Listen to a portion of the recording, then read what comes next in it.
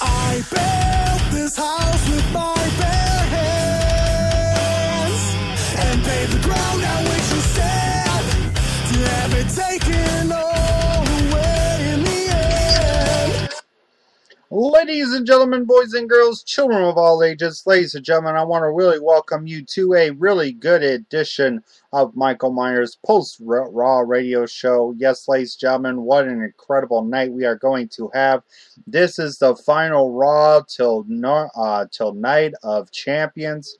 Yes, ladies and gentlemen, I'll tell you a little bit about some other stuff here in a bit. But, ladies and gentlemen, joining with us here tonight with me, he is my colleague from the WWE Slam Zone. Ladies and gentlemen, he is all the way from Fort Hill, South Carolina. Travis Neely, say hello to the fans. What's up, everybody? Hope everybody's having a great day, and I hope it ain't raining in your area because it's been raining here in my area in South Carolina for a little bit. So cloudy and gloomy today, but I hope everybody's having an awesome day.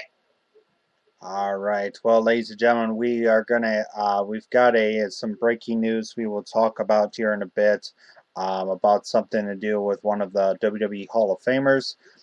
Ladies and gentlemen, we're going to go ahead and get into our Monday Night Raw prediction show. Bold predictions, stuff that we think should happen tonight on Raw. First one is going to be there is a Divas Tag Team match. It would be AJ Lee and Brie Bella taking on the Divas Champion Paige and Nikki Bella. As you guys know, Nikki Bella will be part of a triple threat match for the WWE Divas title match. To me, this is going to be a really good, somewhat of a good Divas tag match to get ready for Night of Champions. Pretty much, I'm going to predict that AJ Lee and Brie Bella might win this match, but I might go with Paige and Nikki. So, Travis, what is your prediction for the Divas tag match that's being scheduled for tonight? I'm going to go with Paige and Nikki Bella for the win here. I think what's going to happen is Paige is probably going to get the pinfall on AJ Lee, or it could have Nikki pin Brie. But I see Paige beating and pinning AJ Lee. That way, Nikki Bella will probably have a fight on the outside, and that happens probably. So that's my prediction. All right. Well, ladies and gentlemen, we're going to go ahead and talk about some little news that's been on WWE, on some of the wrestling websites that's been going around. That there's the first one we'll talk about is that we possibly might be seeing two NXT superstars coming up coming up on Raw and SmackDown. So pretty much we're having a NXT takeover for Raw and SmackDown. Now this is really good. The two superstars that we're going to be talking about is Tyler Breeze and Sami Zayn. First one is Tyler Breeze, as we talked about last week on Friday Night SmackDown after the NXT review show, that there will be that Tyler Breeze will be joining with The Miz to be like an entourage, be part of his entourage. This will be really good to see Tyler Breeze come into WWE, the main roster. I mean, to me now with Triple H doing this with the NXT superstars, this is going to be really good for them to be built up for a possible, sometimes they will be part of the main roster. But we don't know much about Sami Zayn, what they're going to do much with him. So, Travis, what are your thoughts on the two NXT superstars that will be scheduled for Raw and SmackDown? Well, I can't wait. It's going to be awesome to see them again on the main roster on Raw and SmackDown this week. Like you're saying, the Tyler Breeze might be with The Miz, with his new entourage with Damian Sandow, if you want to call him his nickname. They call him the Miz Dad. It's going to be cool. I can't wait to see what they do tonight, what they do with Breeze and Sami Zayn. Yeah, I don't know what they're going to maybe do with Sami Zayn, since the rumor is with Tyler Breeze. With that, maybe they might have Sami Zayn maybe team with Slur tonight, maybe, and like go out and go against Sandow and Mix. It's a possibility, or Miz and Tyler Breeze versus Sami Zayn and Dolph Ziggler. So maybe that'll happen. I don't know, but I'm glad that Sami Zayn and Tyler Breeze is getting their opportunity on the main roster now. I also heard a little rumor that Adrian Neville might come into do a few shows on the main roster here and there. Not sure how true that is, but can't wait. NXT is the brand on the WWE Network that you can watch for only $9.99 for the low price of $9.99. So, yeah, I love NXT and can't wait for it tonight. All right, and well, ladies and gentlemen, we're going to go ahead and talk about something else that we're going to be seeing tonight. Pretty much a segment that we will be seeing. It was Brock Lesnar will be part of Monday Night Raw tonight.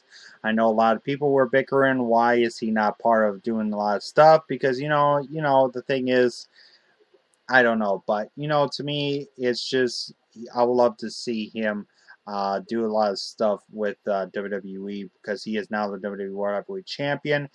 But like what John Cena said last Monday night, if Brock Lesnar does not show up, it will be John Cena beating the tar out of Paul Heyman. But Travis, what are your thoughts on Brock Lesnar coming to Raw tonight? I think it's great that Brock Lesnar's finally coming back. We haven't seen the champion on Raw for weeks now.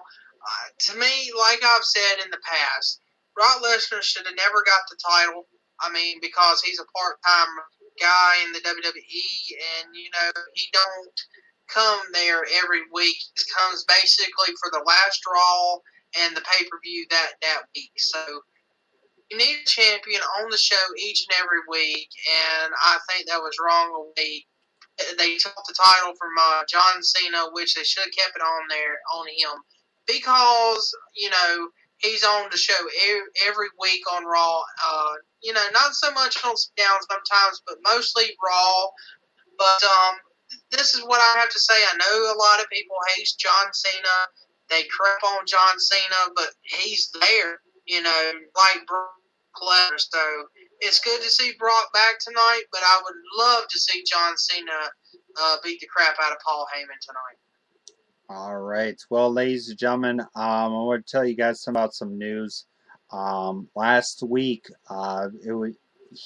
this WWE Hall of Famer was supposed to be at last Thursday's WWE NXT Takeover.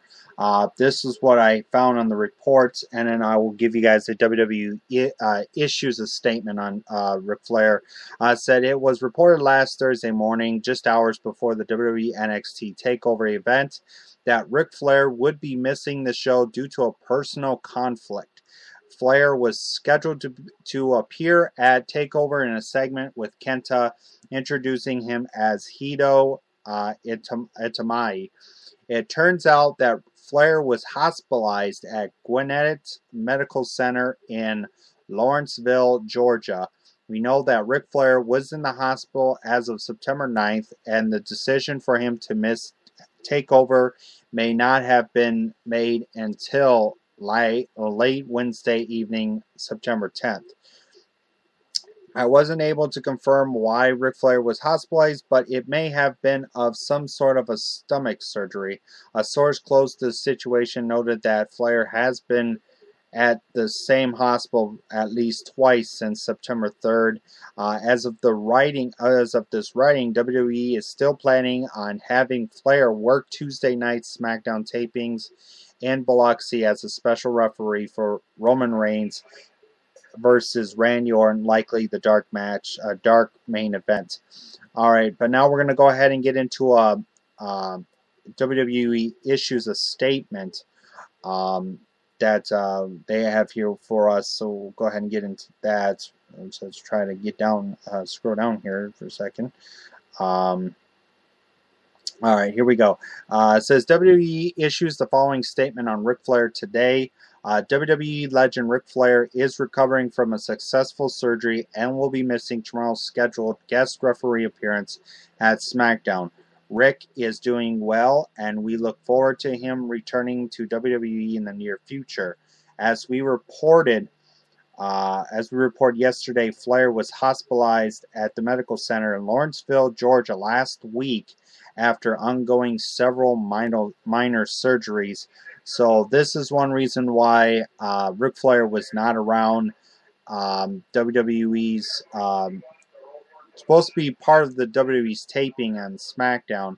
So, Travis, what are your thoughts on this news about Ric Flair missing NXT TakeOver and will be missing his appearance as scheduled as a guest referee at SmackDown taping? Well, it kind of stinks, for the fans that were wanting to see him. For the fans that went to Takeover and wanted to see him there, and at the SmackDown taping coming up for that dark match.